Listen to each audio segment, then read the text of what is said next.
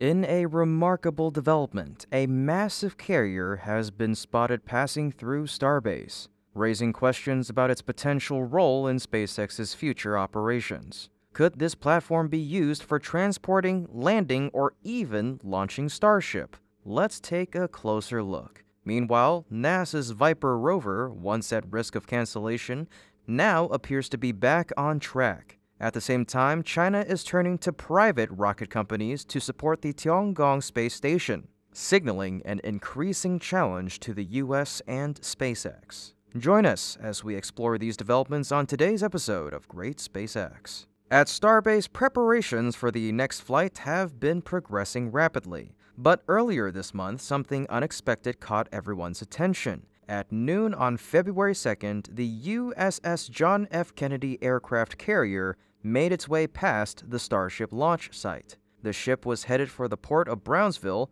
where it would be scrapped, marking the end of its 60-year history and 4 decades of service. A bit about this legendary carrier: it was laid down in 1964, launched in 1967, and decommissioned in 2007. Its primary role was in military service, operating under the U.S. Navy. Measuring 321 meters in total length, or 300 meters at the waterline, and standing 59 meters tall from the mast to the waterline, it had a payload capacity ranging from 22,000 to 82,000 tons depending on its loadout. It was powered by 4 steam turbines, making it a true powerhouse of naval operations. Now, while its fate is sealed, with scrapping set to begin soon, many, including myself, can't help but wonder, could a platform like this be used for Starship operations? And if not this specific vessel, could SpaceX acquire a similar platform in the future for launch, landing, and transportation? As far as landing goes, a massive platform like this could easily accommodate Starship, whether it's the ship or Super Heavy booster. In fact, it could support 2 different landing methods. The first and most straightforward approach would involve Starship landing on legs, with the platform functioning as a massive drone ship. SpaceX has already mastered drone ship landings with Falcon 9 and Falcon Heavy, but Starship's greater size and power require a much more robust landing structure. A carrier-sized platform could provide exactly that. Given the scale of the USS JFK, multiple Starship vehicles could potentially land on it at the same time. Based on its dimensions, I estimate it could accommodate up to 5 Starship prototypes in a single landing operation, an insane prospect that would revolutionize recovery operations. Of course, using this method would mean SpaceX would need to integrate landing legs onto Starship stages, something they have moved away from in favor of the Mechazilla catching system. However, landing legs could be necessary for future missions to celestial bodies like the Moon or Mars, making it a worthwhile design consideration. Alternatively, SpaceX could install a simple catching tower on the platform itself. This would allow for vertical landings using the Mechazilla arms, similar to what is planned for Starbase. Given the platform's payload capacity, it could theoretically support the weight of both a catching arm and the landing starships. However, this approach would require significant additional infrastructure, making the drone ship-style landing the more practical choice for now. Regardless of the exact method, the advantages of a sea-based landing platform are clear. First, it would eliminate concerns about the impact of Starship landings on populated areas and infrastructure, something that has been a major consideration for operations at Starbase. The ability to land at sea could make Starship recovery more versatile and efficient. Second, landing on a sea platform would optimize fuel usage. Starship wouldn't need to expend additional propellant for a return-to-launch site's maneuver, maximizing payload efficiency and overall flight performance. Third, a mobile sea platform would introduce flexibility to landing operations. Instead of requiring pinpoint accuracy at a fixed location, a carrier-like platform could adjust its position, reducing the complexity of Starship's descent trajectory. Clearly, platforms of this scale are making the idea of drone ship landings for Starship more feasible than ever,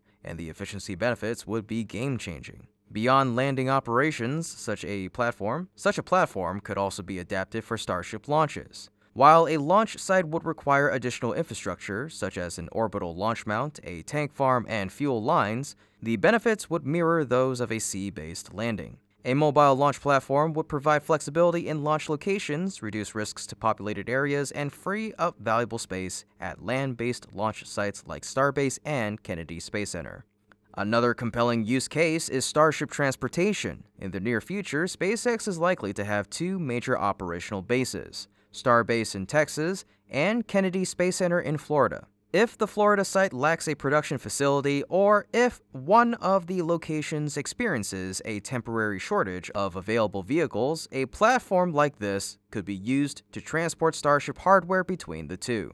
While the vehicles would likely have to be laid down for transport, I estimate that such a platform could carry at least 5 to 6 complete Starship prototypes at a time. And let's not forget, Starship is only going to get bigger. With Starship V3 possibly reaching 150 meters in height, SpaceX will need a massive infrastructure to support future launches and landings. In the past, the company even purchased oil rigs for offshore Starship operations, though they later sold them. Could we see SpaceX revisiting that idea with an even larger platform like a repurposed aircraft carrier? Given the pace of Starship's development and SpaceX's willingness to push boundaries, the idea of a dedicated sea-based platform for launch, landing, and transportation seems more plausible than ever. With the right modifications, such a system could make Starship operations far more efficient, flexible, and scalable. So, what do you think? Should SpaceX acquire a platform like this for future Starship operations? Drop a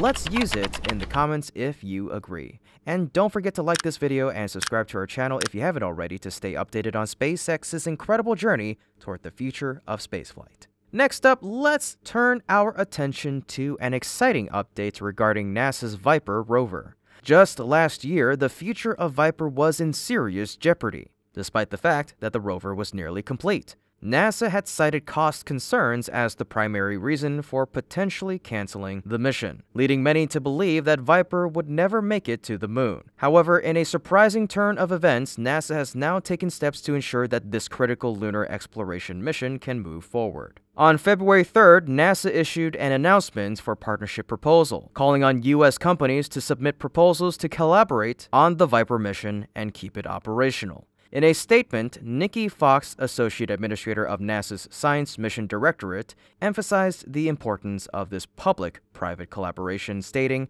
"Moving forward with a Viper partnership offers NASA a unique opportunity to engage with the private sector.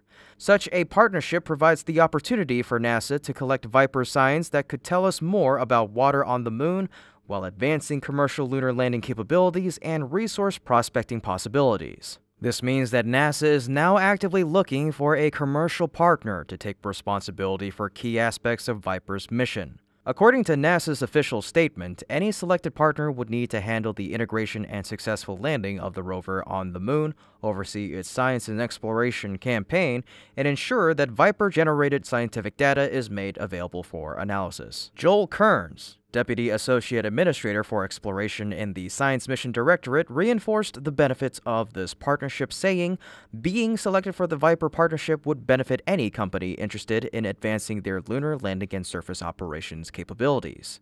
As for the timeline, NASA has set a submission deadline of March 3rd for initial proposals. Following this, organizations that pass the first round of reviews will be invited to submit more detailed proposals by the 2nd of May. The final decision on Viper's future is expected to be made this summer. If a suitable partner is chosen, NASA will sign a cooperative research and development agreement with the selected organization to fly Viper to the moon. For those unfamiliar, Viper, which is short for Volatiles Investigating Polar Exploration Rover, was specifically designed to search for water ice deposits near the moon's south pole. This region is of immense interest to NASA as the agency plans to build one or more lunar bases there as part of the Artemis program. Viper would serve as a critical scouting tool, helping scientists identify potential resources that could support future human missions. Originally, Viper was scheduled to launch as part of the Griffin mission on a Falcon Heavy rocket late last year. However, due to delays in the development of the Griffin lander and Viper's uncertain status, the mission was pushed back to late 2025. With Viper now seeking a new operational partner, it remains unclear whether the rover will still be included in the Griffin mission or if it will be reassigned to another flight. Regardless of these uncertainties, the revival of Viper is undeniably a positive development. Given that the rover is already near completion, there's a strong chance it will still launch aboard the Griffin mission later this year.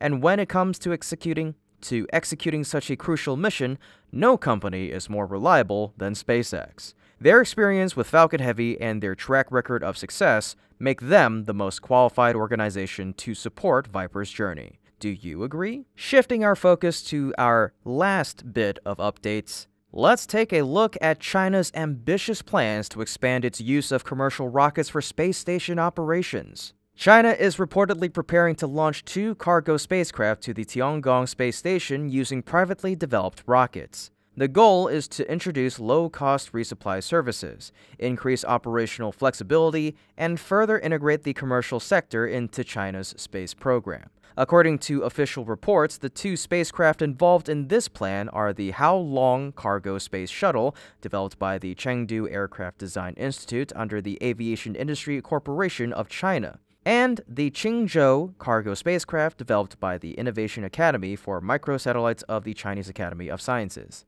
Haolong is expected to be launched aboard Landspace's Zhuque-3 rocket, which is scheduled to fly later this year, while Qingzhou will be launched on CAS Space's Kinetica 2 rocket. If all goes according to plan, both missions could take place before the end of 2025. What makes this particularly interesting is that China is essentially following the same path that the U.S. aerospace industry took after the space shuttle was retired. When NASA transitioned away from the shuttle program, companies like SpaceX stepped in to provide commercial resupply and crew transport services to the International Space Station. Now, China appears to be replicating that strategy, integrating private space companies into the operations of the Tiangong space station. But here's the key difference. While SpaceX innovated and introduced new technologies that revolutionized commercial spaceflight, China's approach has been largely centered around replicating existing systems. The rockets being used for these upcoming missions, Zhuque-3 and Kinetica 2, are widely regarded as copies of SpaceX technology. With this expansion into space station operations, China is positioning itself as a direct competitor to the US, as well as SpaceX in the commercial space sector. This marks the beginning of a new phase of competition between the 2 space powers. How will this dynamic evolve? Only time will tell. This has been Kevin with Great SpaceX. Thank you so much for tuning in, and until next time, keep looking up.